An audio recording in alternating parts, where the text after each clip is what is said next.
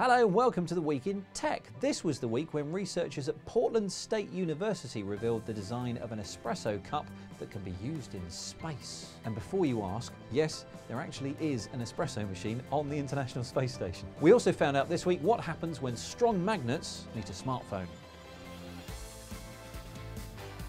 And it was the week when a drunk employee of the National Geospatial Intelligence Agency accidentally flew a drone into the White House. But most importantly, this was the week that the US Navy announced that they will shortly be showing off their electromagnetic railgun. For those of you who didn't play Quake or Doom until your eyes fell out, the railgun differs from traditional weapons by using electricity rather than chemicals or explosives.